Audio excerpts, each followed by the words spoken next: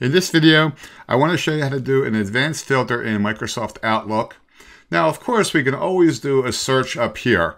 Any of the applications will have a search. So if I search for the word Microsoft, then it'll find me all the emails that'll have the word Microsoft in the title or anywhere in the body. All right, so that's just a quick and easy search. But let's do a more advanced search. By the way, I'm going to click on this X to get all the records back. Now, I'm going to come up here, I'll pick on the View menu, and we'll come over here and we'll pick on View Settings. Good. Now notice on this window, we pick on the word Filter. So right away, you can see I can do a lot more choices. Let's say I'm searching for words in the subject only, or I just want to look in the subject and the body. All right, so let's do a more refined search. I can search if it's from somebody, if it's sent to. I can search for when it was received or sent. Okay, so that gives you some choices.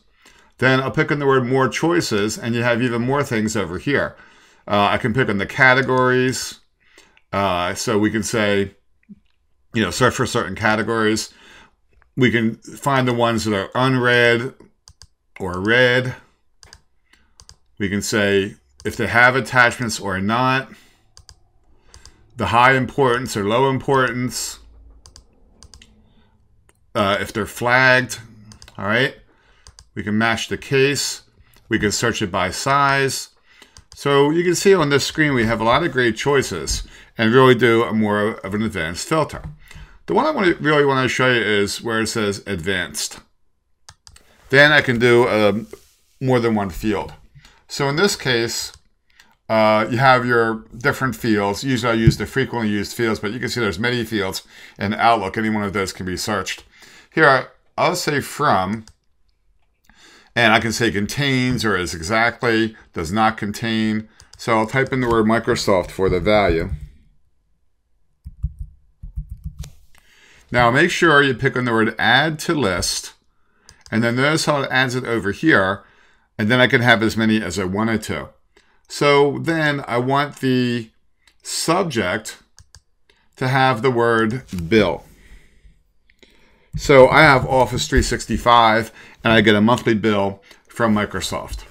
So I want the subject to contain the word bill, and I'll pick on add to list. And now both of those are up there. You can have as many as you wanted to. If you click on one of those, of course, you can remove it as well. But you would just keep on doing as many as you want to. Make sure you pick on add to list for each one. Now I'm going to go ahead and click on OK. And I'll click on OK. Now notice how all of the emails in the from column has the word Microsoft. And in the subject, it has the word bill. Okay? So I was able to do a more advanced filter. Once again, I picked on the word view. And I picked on the word view settings.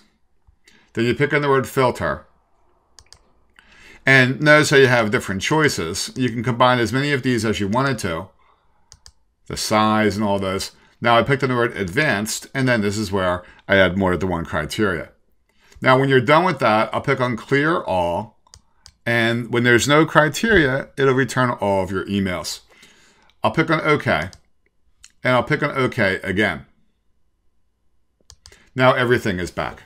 All right, so I wanted to really quickly show you how to do a more advanced filter in Microsoft Outlook.